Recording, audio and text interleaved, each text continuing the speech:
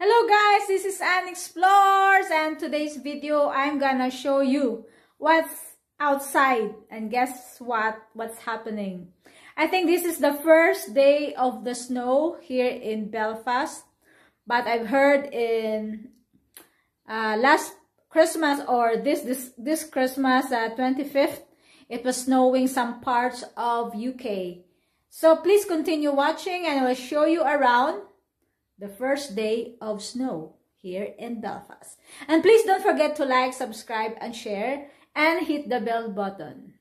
Please continue watching! So ayan guys, kasalukuyan po siyang nagsusnow. Kaso pag maglanding siya, ano pa lang siya, tubig.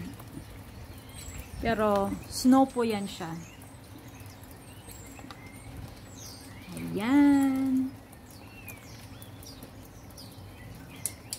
So, in some parts of Scotland, I think, nagsusnow na siya ng makapal.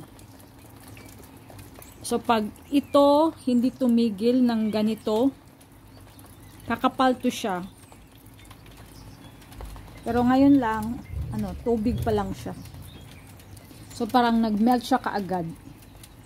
So, kung ilang oras to at hindi titigil, magiging makapal na yan siya na snow. So, we'll see in later part of this video. But for now, I'm gonna share to you guys na nag-snow na dito sa Belfast.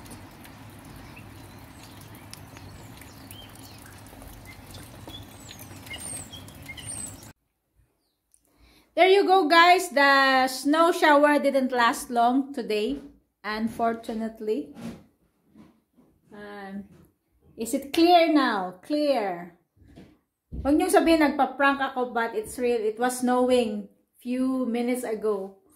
Pero hindi siya nagtagal. So, yan.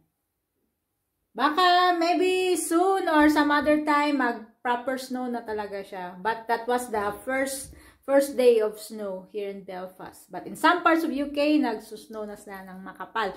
I think I've heard Scotland. Kasi we're talking to Victor's cousin. He's over in Scotland at makapal na daw ang snow. So anyway guys, hope you'll be updated. Hit the bell button so you will see more snow. Hopefully, mag-snow ng makapal.